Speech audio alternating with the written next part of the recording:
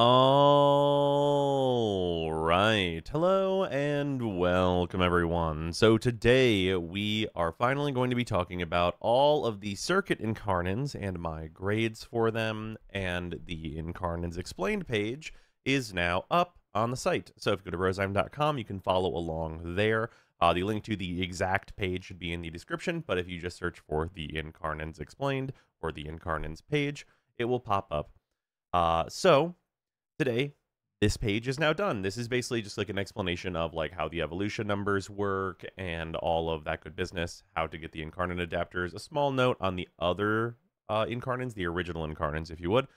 There's a small page on the Zarmon right now. This page is still under construction. There's going to be, a bunch of farming guides and stuff here eventually, but for right now, a small little incarnons of the Zarmon thing is available on the site as well. So if you want the evolutions that I use for those weapons, they are available there. Those weapons don't have grades, though, as the grading thing I'm going with the circuit incarnons is a little specific to it.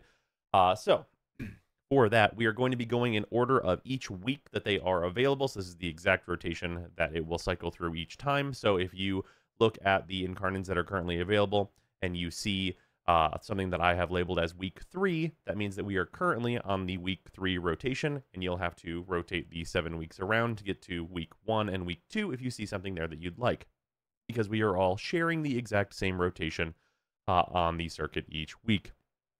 With that, let's talk about the way that I am doing these grades, because it is a bit different than the full roster 2023. These grades are, because the circuit incarnons are from Steel Path circuit only, with the exception of the few that you can purchase, but you can purchase them, not exactly early either. These weapons need to be graded a bit more harshly, and for that I have a much harsher grading scale, and that is as follows, with S being the top, which is raising the bar for weapon power in Warframe significantly. A rank, meeting or slightly exceeding other high power weapons that we've had in the past. That does include the original incarnons, which you would have access to before these, in almost all cases. And then B rank, which is powerful weapons that are held back by a downside or are niche. And then C rank, weapons that can now do high level content meaningfully better. And meaningfully better is subjective, but weapons that just now you could slog through a little better definitely don't meet this criteria. And F rank, which is no notable improvement and is maybe a stat stick. I am not giving credit to weapons that are just a stat stick for 1 or 2 Warframes, as that meaning that that weapon is good. Weapons that are good and are also a stat stick, it definitely helps their grade. But otherwise, if it is only a stat stick for 1 or 2 Warframes, you got to do a little more than that to cut it. Got to at least be an okay weapon in some capacity that's not just that in order to get somewhere. Now, I am also going to be including builds for all of these.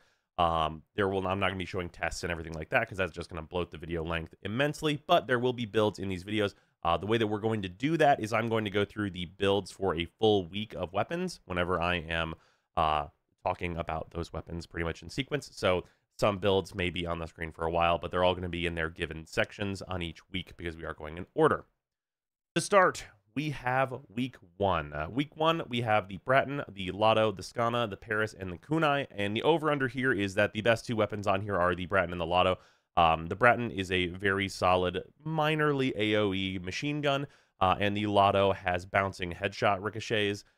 That also has the Death Trap trigger, which is you can swap to it, and it'll get a huge bonus, which is really, really nice for high-value targets and just doing a lot of damage very quickly, and getting some really big damage down a hallway. And that's even good in their non-evolved versions. Both the Bratton and the Lotto do okay with the new buffs from their Incarnons, even when they are not evolved into their Incarnon form, and that matters and is good. The Skana, not so much. The Skana is really, really bad, to the point where you might as well be swinging it completely unincarnate. I have the Skana Prime, which I would not expect anyone else to have, obviously. But the Skana Prime, and like it doesn't matter which version of the Skana you're using. They're all bad, and they're not even good as stat sticks. They are all just completely horrible. The Skana is maybe the single worst Incarnon of the whole list, although it's got a little bit of competition. It's real rough. As for the Paris gets the lowest grade besides the Skana here, and that is because the Paris has not only competitors that are also Incarnons that are just better versions of it, but also the Paris is doing kind of a bad impression of the Nataruk, and you're absolutely going to have the Nataruk before you have the opportunity to get this weapon. So there's really not much reason to have it. If you like the Paris, then that's great, but you will have the Nataruk, and not only will the Nataruk not take any forma to be better than this, it won't take ever having to evolve or have to worry about ammo or just anything. The Nataruk is better in pretty much every conceivable way. So it's really hard for this weapon that is so far down the line to really be super meaningful to your progression, but it can do high level content meaningfully better than it could before. It's, like, fairly solid. You can use it. It's not bad. So it's fine. The kunai has a little bit of a better time than the Paris, and that is because this weapon has homing headshots. It has like the same kind of deal as the Lotto, except for the headshots start homing and then don't bounce. And these are pretty good. These are not terrible. Their damage output leaves something to be desired, and really, I actually think that if this had maybe triple the Incarnon ammo, that I would see it completely more favorably, maybe about similar to the Lotto, maybe a little worse. But the very, very limited Incarnon ammo on the kunai really does not help it at all, and there's no way to change that, which is quite tough. So, going through the builds very quickly, we have the Bratton build, which is, nothing too crazy here, actually not too much forma invested as well. The Lotto build, which I don't have a Exilus on this. I don't super feel like it needs it. There are a few things you could add in there that will honestly probably not really make any difference, like less recoil and stuff like that. But feel free to invest a little more if you want to, but it's already a bit of a high investment weapon in that. The Skana, which I just absolutely suggest you avoid building. Just don't do it. It's really bad. It has been a long time since I've been that disappointed. It is truly awful. The Paris build, this one also, I don't have an Exilus on there. The Exilus that you would want to use is going to be the Vigilante ammo, because it's going to enhance your criticals occasionally. And the ammo theoretically could be bad sometimes. It's almost never a problem, but that is what you would want to put in the Exilus slot if you're going to add something there. And then for the kunai, this build, you're going to see this one a lot. It is worth noting that I have Hornet Strike in here instead of the Galvanized Shot mod. And the reason for that is that the upfront damage is actually really, really helpful here on the kunai. And I would actually just keep that there. Though if you wanted to use Shot, it's not too different, but I really, really like having the upfront damage from Hornet Strike and not having to have anything to build up to on the start off there. Moving on. Let's talk about week 2. Week 2, I'm just showing week 3 here as well, because you guys can, of course, go ahead of me if you'd like to by just checking out the site. So it's, whatever, not going to change anything here.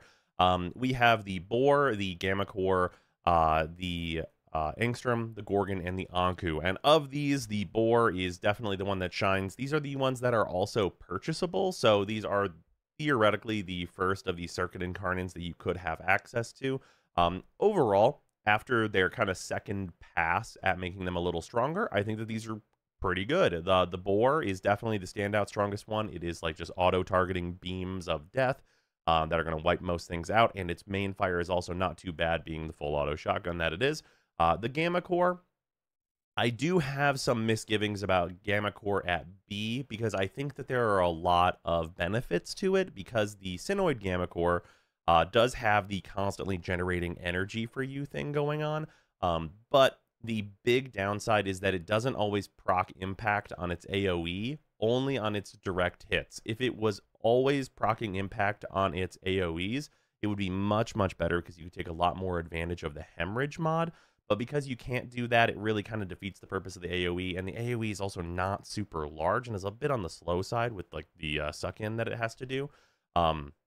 Overall, I think that the Gamma Core is a bit more for utility. Its main fire is like not anything super crazy to write home about. Speaking of which, the Angstrom, which has no way to get through high-level armor. This is a very fun weapon where you're basically like shooting a million fireballs that bounce everywhere, but they just very simply aren't effective. They can't get through to high-level enemies at all. Like if you're bringing a armor strip Warframe, it's going to be great, but all of the weapons that can kill those enemies anyway are going to be insane if the enemies don't have any armor, such as the boar, for example. So kind of tough there with the angstrom being the lowest one here. It's definitely not the worst thing ever. And then the Gorgon also at B. This is very similar to the Gamma Core. I think that the Gorgon performs generally better, and that is really all thanks to Hunter Munitions. Having access to Hunter Munitions just is, all primaries are going to be better than a lot of the secondaries just because they all get slash procs and they can all get through armor because of that. So the Gorgon is fairly good. The changes to it were really, really important. Changing it to full auto instead of that really annoying charge shot that it was makes all the difference in the world for its usability. And I think that it's overall pretty good. Not anything like super, super insane, but solid with maybe some downsides here or there as compared to other weapons. The Anku. So I have the Anku here at a B-. The minus here is mostly to show that it is below my recommendations from the Gamma Core and the Gorgon. And a lot of that just has to do with it being a melee weapon. Melee weapons right now, they're having a tough time, as we're going to see in the next week especially.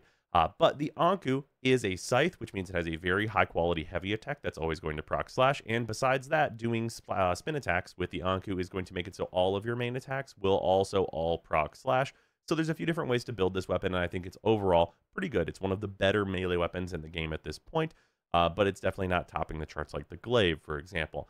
Overall, fairly solid. Like, the week has like a good spread. There's not anything that I'm too unhappy with, and at least the angstrom is very fun. But week 2 is,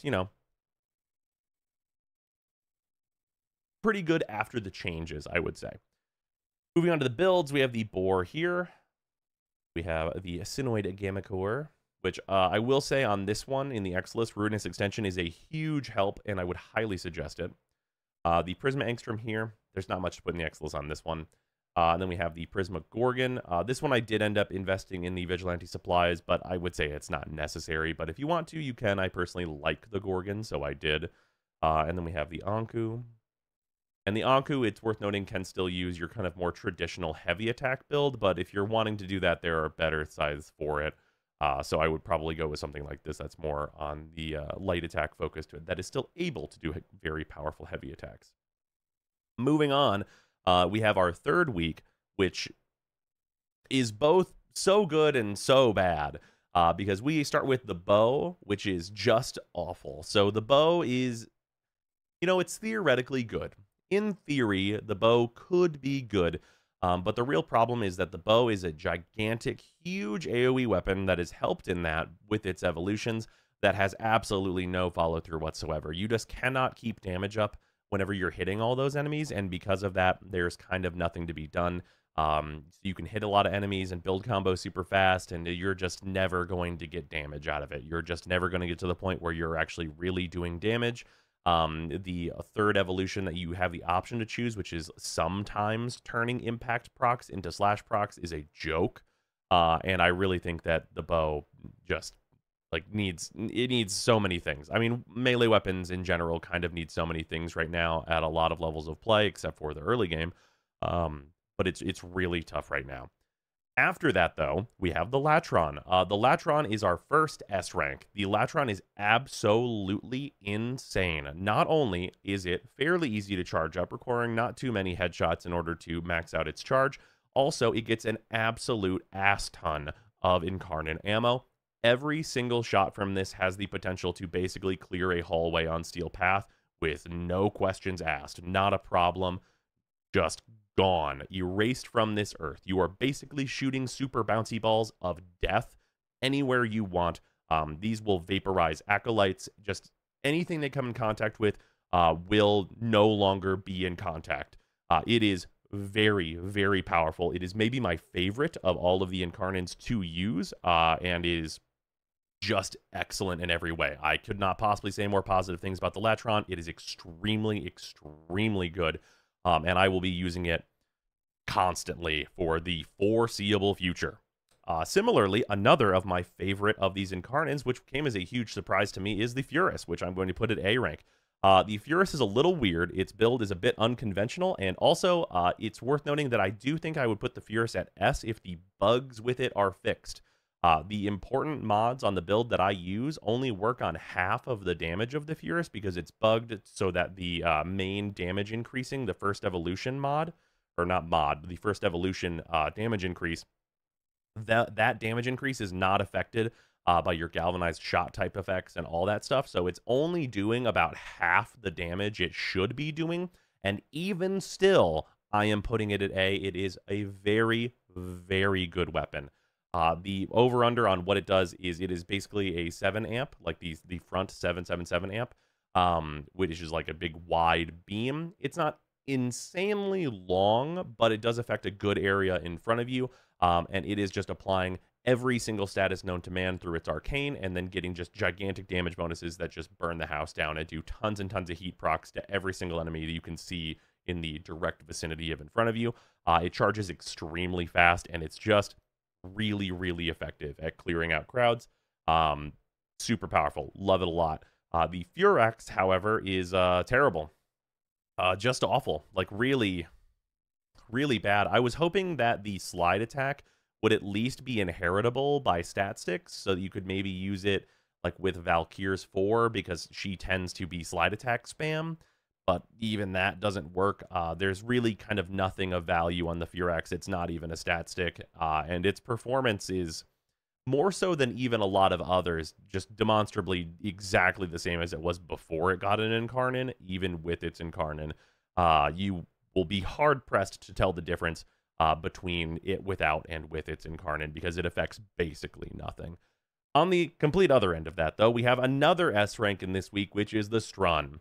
So, this weapon is absolutely insanely powerful. Its main fire is strong enough to get through just like pretty much anything you're going to want to do anyway. But once you switch into that Incarnon form, you are just an airstrike waiting to happen. You will jump into the air and just rain down death upon whatever needs death rained down upon it, and it's going to evaporate everything that you see. I unironically waste a mod slot on the Strun so that I can do higher damage on direct hits to the targets that will need it. I have yet to find a enemy that truly needs the direct hit damage to be so much stronger. But yeah, it is extremely, extremely powerful. Just fantastic weapon. This week is really good overall, just because the Latron and the Strun are pumping things up so much. Moving into the builds for these, we're going to start on the bow, which we have here. Again, would not suggest using this. Would not suggest building this weapon at all. I went through a few different builds with it, and there's just kind of nothing there. The Latron, however, I highly advise this. I will say I really do like Stabilizer on this. You don't have to go with Stabilizer. You could go, once again, with the Vigilante ammo to enhance crits, but this weapon has no ammo problems whatsoever. And Stabilizer is just a bit more comfortable for me, but that's really, do you want the 5% chance to enhance crits, or, maybe a little bit more comfort? It certainly doesn't need the enhanced crits, so I go with the Stabilizer on this one. They're the same polarity, though, so no big deal. Is worth noting, in this case, I do use Serration on this to start. You could, of course, go for a Bane mod, which is almost always going to be better, but I don't like to, mess around with it, and this weapon doesn't need to mess around with it, so I don't. Otherwise, it's nice to have the upfront damage on just everything that you're shooting. Although I will say, if you were going to try and get this into its Incarnon form at lower levels, just take the Serration out and don't even bother replacing it, so that you have a little bit of an easier time getting that charge in before you go ham with the evolved mode. But yeah, Latron, absolutely insane. Absolutely incredible. The Furus. So this is going to be maybe one of the most different builds on here. That is mostly because in the top right, you can see we're using Secondary Encumber. That is vital to the build. Giving them every disease known to man and then capitalizing on that with Galvanized Shot is kind of the whole point here. So if you're not doing it, the Furus is going to be way, way worse. So make sure you are going in and doing that. The Furax, which again, I tried a few different things, tried a heavy attack build. You can use it, but I would suggest against it. And then finally, the Strun here. On the Strun, a big note here is that Galvanized Acceleration, while not necessary, is really, really nice for the primary fire, the non-Incarnon form, but is absolutely not, needed, but is extremely, extremely good. Moving on, we are getting into week 4 which has some bangers for us once again. First and foremost, we have the Lex. So the Lex is getting an S grade. If that is surprising to you, that means you haven't seen someone use the Incarnon Lex yet, which is fine, but I would highly suggest that you give it a look if you think it's not going to be S rank for some reason. The Lex is so strong as to be competing with things like the Latum, which is also just incredible, and it is just evaporating enemies. The big thing that the Lex gets is that it always procs impact, and because it always procs impact, it gets to use hemorrhage, and getting to use hemorrhage means that you get a secondary weapon with that quality of mods and the quality of stats that's on the Lex and the very nice AoE that is also going to be proccing slash the vast majority of the time, like primary weapons do with Hunter munitions.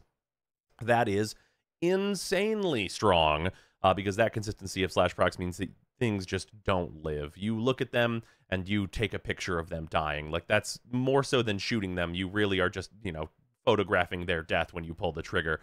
It is just completely just hallway annihilating. Like, you are scrubbing a ship when you fire this thing. It just gets rid of people. So yeah, it is absolutely fantastic. On the complete opposite end of that, we have the Magistar, though there are some notes with this one. I have put this into F rank, and I think more so than a lot of the other F ranks, this really, really deserves an F rank in terms of the Incarnon. The weapon that you get out of this is useful in exactly one way, in that it is a stat stick. However, there are two versions of the Magistar. There's the Sancti Magistar and then the Unnamed Nothing Magistar. And you want to put this Incarnon on the Unnamed Nothing Magistar. And the reason you want that is because the Incarnon evolution numbers are higher, and those numbers affect stat sticks like Korra and other Warframes like her.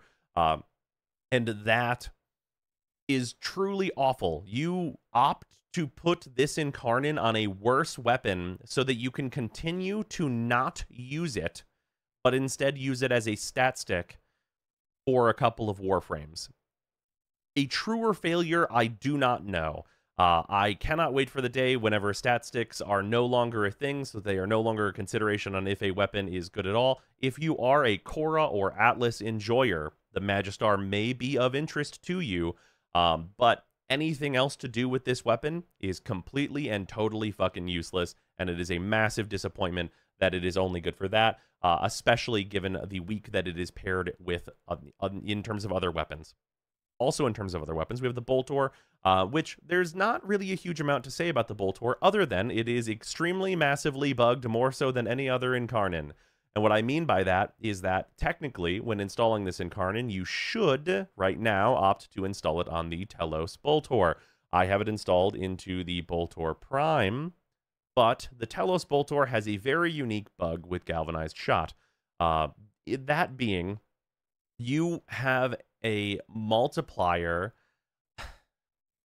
to damage from the Galvanized Shot interaction where you get a multiplier to your total damage equal to the remaining magazine left in the weapon. And if that sounds stupid, it's because it is. But basically, this weapon has like 100 some odd ammo that it gets in its Incarnon form and its base form, and you're getting that remaining number as a multiplier that decreases as you fire. So you're getting like over 100 times damage a lot of the time on the Telos Boltor only for some reason. So until that bug is fixed, and it is a bug because who knows what the fuck's making that happen, the Telos Boltor is the superior version. My grade is based off of the Boltor Prime version, which is the one that is working normally as far as I can tell, and it's pretty good. It's not like, super insane or some weird 100 times damage clearly doing just real spaghetti nonsense. But it's pretty good overall. It's not bad. I enjoy it. It's solid. It's like a very rapid-fire shotgun action weapon. Pretty good. Also a shotgun, the Bronco. So the Bronco is fine. Like, really, this is doing a very similar thing to what the Lotto is doing, but just in kind of a lesser way because you don't get the death trap trigger. And without that, it's fine. Does some bullet bouncing stuff. You get to use dizzying rounds, do some weird status stuff, and it's overall reasonable. Moving on, we have the Ceramic Dagger, and this is why it's just so shaming the Magistar, because the Ceramic Dagger is actually a good melee weapon. This is an extremely good heavy attack melee weapon that also gets little projectiles that have a bunch of bugs going on with them where they're not affected by a bunch of mods, but that's besides the point. But the Ceramic Dagger is very good, proccing slash through crowds, doing very high damage, and also on top of being a solid melee weapon, it also is the best stat stick in the game for a number of different things. And that is because this gets combo based on your primary kills, which there's a few things that are counting as primary kills right now that aren't primaries, but even without that, having to use your primary a little bit is not going to be a problem, especially given the next week that we're looking at. So getting up to 7x, 8x combo for free is really, really nice for a number of different Warframes that are going to use this as a stat stick. This is going to be really good on Atlas, Korra, Gara specifically really loves this one.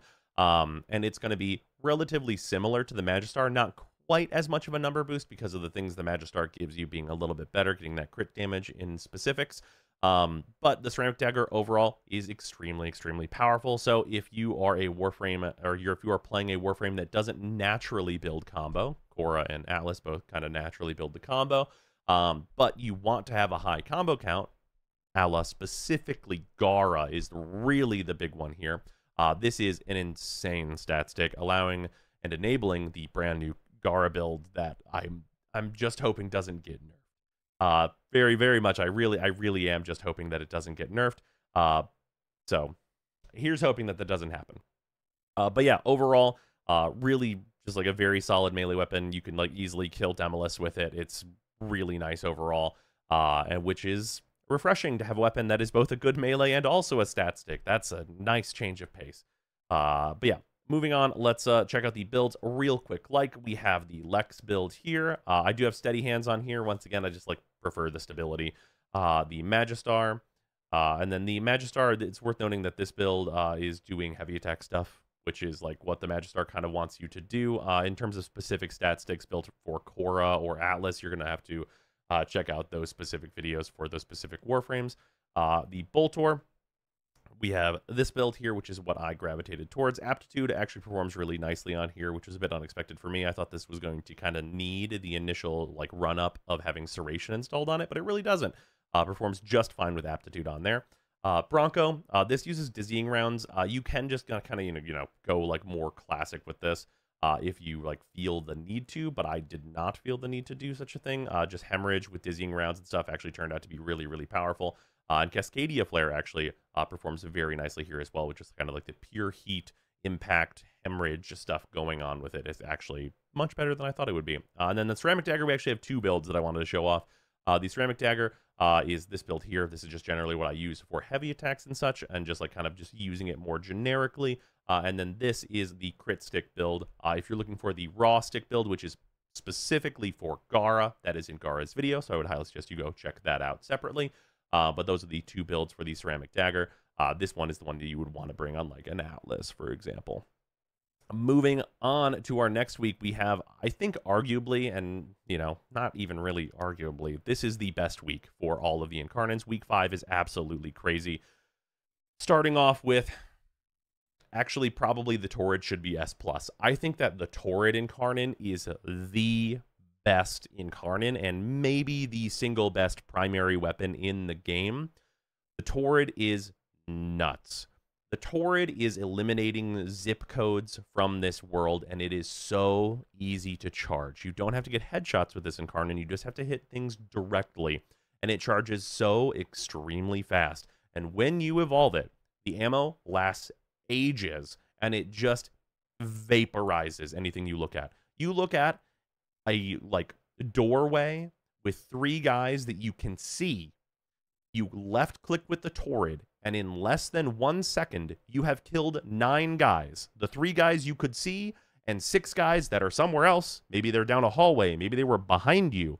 More people than you can see are normally dying to the Torrid at very regular intervals. This weapon is eliminating all life post-haste, and it is extremely impressive. It is extremely easy to use, and it is extremely, extremely powerful. If you get to this week, pick up the Torrid and then one of the other ones, because the Torrid is just crazy. Moving on, we have the Dual Toxicist. Now, the Dual Toxicist, I think this is the one that people are going to be mad I did not put in S, but I think that the Dual Toxicist has a few too many downsides. That namely being that this weapon, more so than any other Incarnon almost, needs those headshots really badly. Because not only do you need to get the charge up for the Incarnon, you also need to activate its special ability that gives you more damage and also gives you enough fire rate to really get by.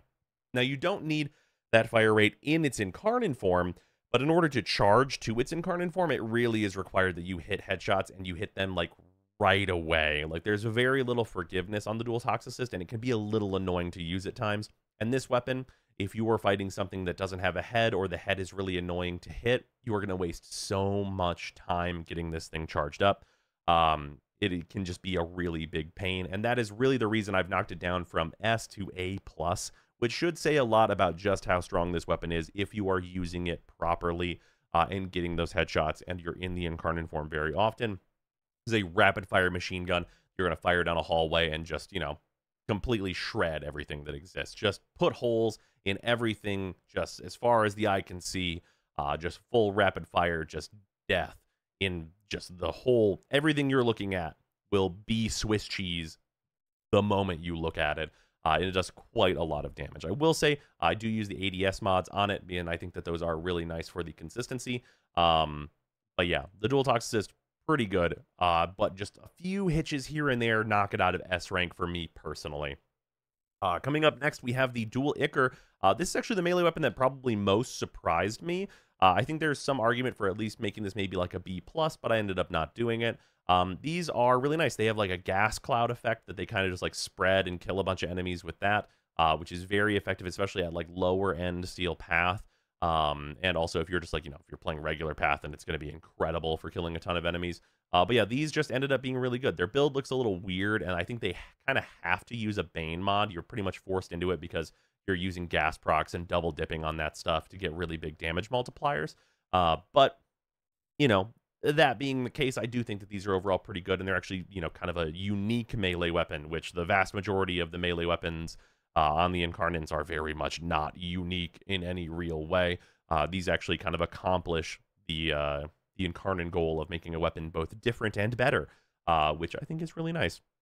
That being said, it's in a really tough week because next we get to talk about the Miter. So the Miter has a lot of advantages. Namely, not only is it insanely good and can compete with the other S-rank weapons, it also has an augment that makes you instantly no longer give a shit that nullifiers exist, because its augment gets rid of nullifier bubbles just kind of by accident, really, like not even really doing it on purpose. A lot of the time nullifier bubbles will just cease to be, and then everything that was there will just be dead. Firing these saw blades, which you do have to fire at head level whenever you're charging up the Incarnon, but the charge up is very fast on the Incarnon, and while the Incarnon ammo is a little bit more restricted on the Miter, I think that overall it has less downsides than the dual toxicist and generally performs better, especially considering we are dedicating a whole mod slot just to anti-nullifier tech. Miter, overall, just extremely powerful, just room clearer, just absolute destructive energy, and just really good against pretty much anything, especially if you're, going into a thing where you just hate nullifiers, then the Miter is a fantastic thing to be bringing with you, because it also hates nullifiers. Then finally for this week, the Atamos, which I kind of agonized over putting in S. This was one that really felt like it could be an S, but I think that its Incarnon form is just a little bit weaker than I'd like, and it's a little bit harder than I'd like it to charge in order to put into S rank. It's just got a little bit, just like on both edges, it's just a little wavery in terms of the speed at which it can do those things, and the power that its Incarnon really provides, with its Incarnon being kind of like a flip-flop from its main fire, where like each one is good for different things, which also, of course, does have its benefits. But the Atomos' main fire, basically you're getting a new core, like essentially like the Atomos is like the granddaddy of the new core. It's like the impetus for like that meta weapon that we now have today. But this brings it up to be basically another one of like the Kuva new core level weapons for its main fire. And then whenever you get into its alt fire, you just get extremely high damage. Just Acolyte Evaporator, just Mega Man Buster explosions, just killing everybody. And it's extremely, extremely good. But the charge is probably the most questionable thing, and the damage and like the ammo capacity on the Incarnon are just a little bit less than I'd say can push it over the edge into S rank. It is extremely good, and I enjoy it quite a lot, though. Now, to quickly go over all of the builds for those, starting with the Torrid, extremely powerful. I would highly suggest doing the additional investment of adding Vigilante supplies here, mostly because it's funny and not because it's needed. Dual Toxicist. On this one, I have not opted to do the Exilus. I probably would do Recoil, though, on the Exilus, honestly. And then Dual Ichor.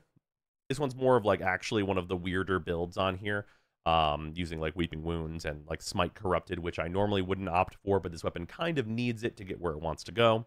And then the Miter, of course, using its Neutralizing Justice. This one, in terms of the Exilus, you could put the Vigilante ammo mod in there if you really wanted to, but it doesn't need it, and it never has ammo problems, at least in my experience. And then finally, the Atamos. The Atamos, again, Ruinous Extension, because this is a beam weapon, is extremely helpful, though in some cases you may want to put ammo mutation on it if you just want to hold left trigger and then never think about it ever again, or left click, rather.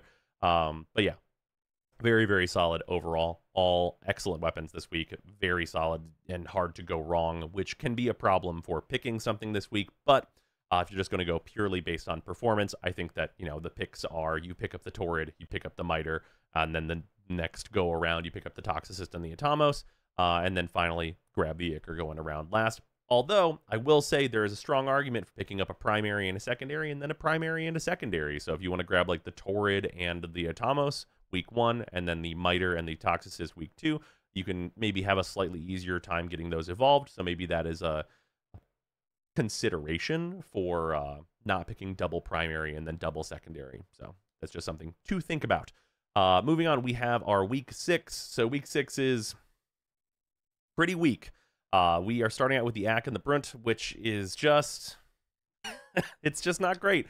It is a Sword and Shield that has an Incarnon evolution that is still worse than Sylva and Aegis Prime, which is that's rough, buddy. Like, yeah, wow. It's tough out there. This thing basically gets, like, no special properties. It gets slightly better stats, and then that's kind of it. Like, it kind of, you know, there's kind of nothing special going on with it. Like, its shield throw gets, like, a little something, but it's just not impressive, and it's just generally pretty sad.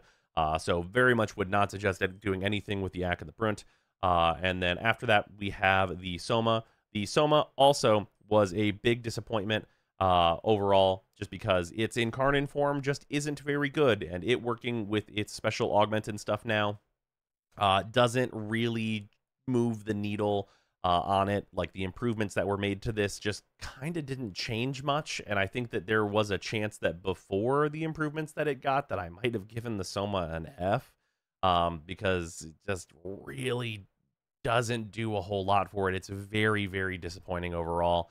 But it is a little better now. Like, its C rank is the best I can do, unfortunately. I would have really loved to see an excellent Soma again, but I guess it's just not its time again. Moving on, we have the Vasto. The Vasto, I'm giving a B rank. This is an excellent weapon in niche scenarios specifically. Basically, the over-under on this is that this has the Death Trap trigger, and also it is a 6-shot quick fire. So on targets like Acolytes, this is the Acolyte Deleter. If you also add Punch Through to this weapon, it also will delete hallways, though that is a bit of a hitchier way to use it. The most notable thing about the Vasto is that it does not have as much Incarnon ammo as you want. The especially weird thing about the Vasto is that it is, you know, it's a 6-shooter revolver, and it has, like, you know, the Fan the Hammer, which you get to do 5 times in the Incarnon form, and it just feels a bit strange that that's not at least 6. Of course, I would have loved to see something like 12, considering how restricted the Incarnon ammo feels on the Vasto, but it not being at least 6 feels very, very weird. But yeah, overall, I really like it for, like, eliminating high-value targets like Liches and enemies like that. It is quite good at those jobs, but just a bit restricted in a lot of different ways, in very strange ways, too. Moving on, we have the Nami Solo. So the Nami Solo, this is one that I'm going to talk about that is a bit odd. This one's kind of hinging on one of its evolutions that is unclear, because it says it has an evolution that increases fall off by 60%, which is some words. There's no stat called fall off on melee weapons. They have follow through, which By my testing with the Nami Solo and looking at some numbers and stuff, it seems like it is increasing follow through from the 0.7 follow through that the Nami Solo has by default up to 1 or maybe slightly above 1. I think it's only capped at 1 though, or at least it seems to be. And some of the higher numbers I was seeing in past testing for anyone who was there for the stream, I think that's just because of viral damage. But yeah, so basically the over-under is that the Nami Solo is a machete, which means you can proc a lot of slash procs with the heavy attacks, and having a follow-through of 1 makes this extremely effective on groups because every single enemy is getting the full amount of your damage, which is really good. Using the Nami Solo like this has actually made me just want them to remove follow-through as a stat and make follow-through 1 on all melee weapons just to see what happens. Maybe things would be better than they are now for melee, which is kind of having a tough time at higher levels. But the Nami Solo, as long as that evolution is supposed to do that, I think is a C rank. If that evolution is not supposed to do that and is supposed to do something way shittier, like the only other thing I can think fall off of doing is making it so slam attacks have better fall off damage, which would be completely fucking useless. If that's what that evolution is supposed to do and it's just not doing that right now, that will immediately slam dunk the Nami Solo into F rank. And it will be basically nothing, and just like mostly useless, other than like, you know, you'd rather use a Zaw, you'd rather use a machete Zaw than the Nami excuse me, than the Nami Solo at that point. Editors, I'm not going to cut that. I can feel it in my soul. And then moving on to our last one here. We have the Burstin. The Burstin is the best of the bunch here. The Burstin is really, really strong. It has the Incarnon form that you would have thought the Soma was getting, which is a gigantic magazine to just absolutely tear through enemies. It's basically the enhanced version of what the Bratton got. It is just an absolute saw blade of bullets that can just swipe through hallways and just eliminate everything. And it has a ton of ammo to go through. It is very, very strange, but if you were wanting an Incarnon Soma, the thing you actually want is the Burstin Incarnon.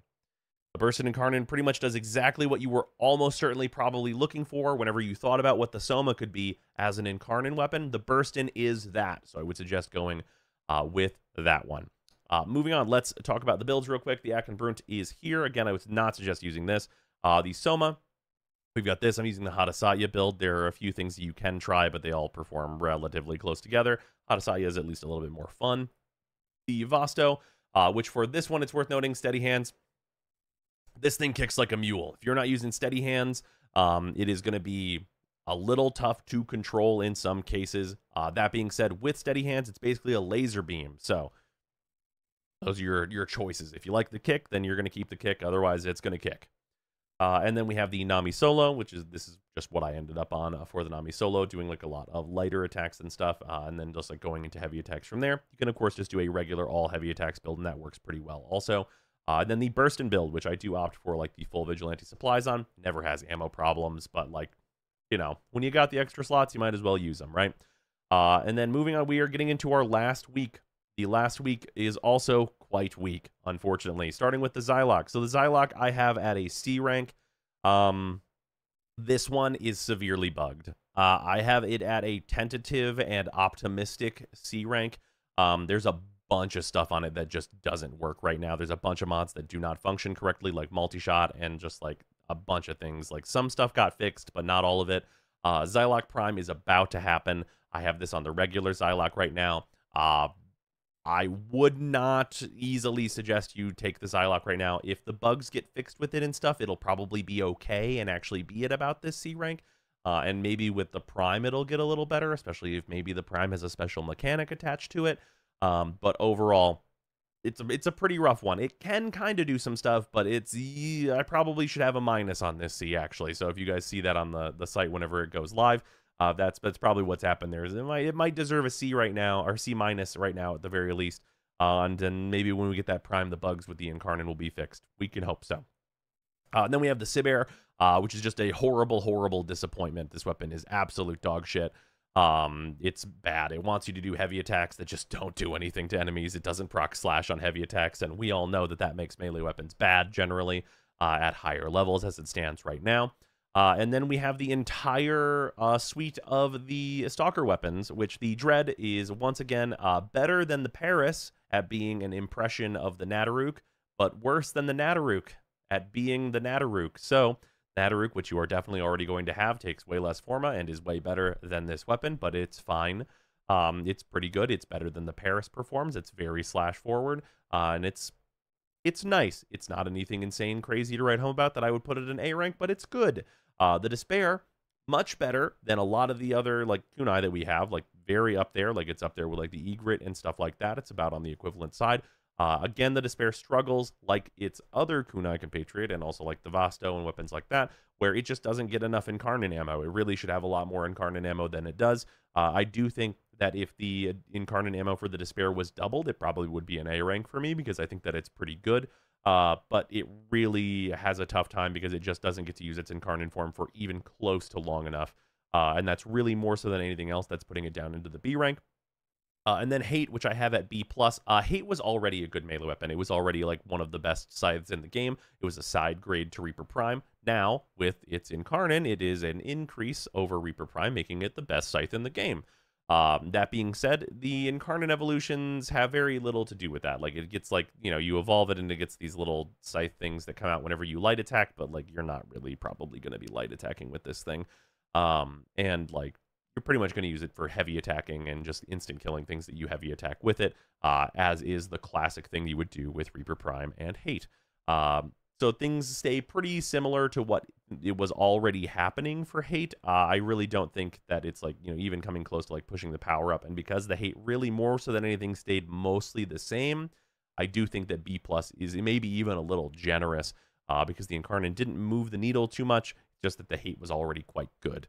But yeah, that's what's up with all of the Circuit Incarnons. Thank you all for hanging out for this video. And checking out and talking about all the Incarnons. What do you think I've graded wrong? Because I know those comments are coming in and we're gonna have to fight. But yeah, overall, good stuff. I think that the Incarnons overall for the game are just really nice. I really like them overall. I do think that melee has to be figured out a bit more, because you'll notice if you look at all of the grades that I've given here, it's really the melees that really bring things down, and a lot of our regular guns are quite good. Oh, also, right at the end here, just to go over, we have the Zylok build, which again, I would not suggest even trying until Zylok Prime. The Sibear, which again, just avoid at all costs. Oh god, it's so horrible. The Dread, which is pretty solid. The Despairs, which I like quite a lot, but really need more ammo. And then the Hate, which is remaining pretty much the same as it ever was. And just, you know, doing your usual things. But yeah, pretty happy with how this all came together. If you guys have any feedback on like this page and if anything could be made more clear or any wording on that, I would love to hear about that in the comments, as well as making the site better is of course a nice goal. Thank you all to the patrons and everybody supporting and helping me work on the site and everything. Hopefully you are enjoying it as much as I am enjoying having things on it done, and hopefully you've enjoyed this video as well. I will see you tomorrow. All right, welcome to October, everyone. We have some big updates coming, so expect me to be going over them.